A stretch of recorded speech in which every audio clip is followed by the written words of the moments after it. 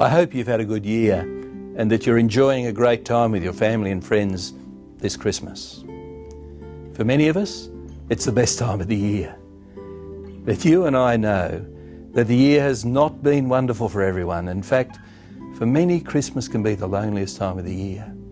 A time when we miss those we've lost, a time when we can feel perhaps more isolated and alone than we do in the usual hubbub of life. I know just a little of how that feels. I lost my mum this year.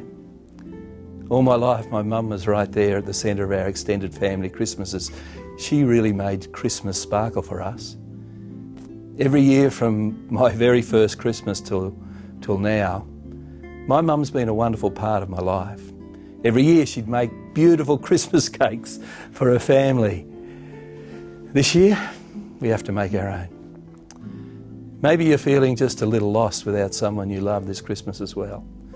We're all human. We all feel it sooner or later, don't we?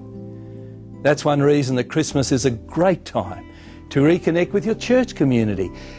And if you don't have one, just stop by. Check it out. What you'll find is a group of your neighbours who come together to form a warm community built around the single organising principle of love.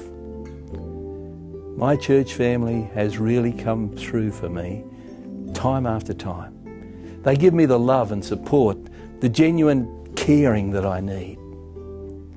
This Christmas, I know I'll be leaning on them a little more than most. And I know they will be there for me. And if you drop by, they'll be there for you too. They're simply that kind of people.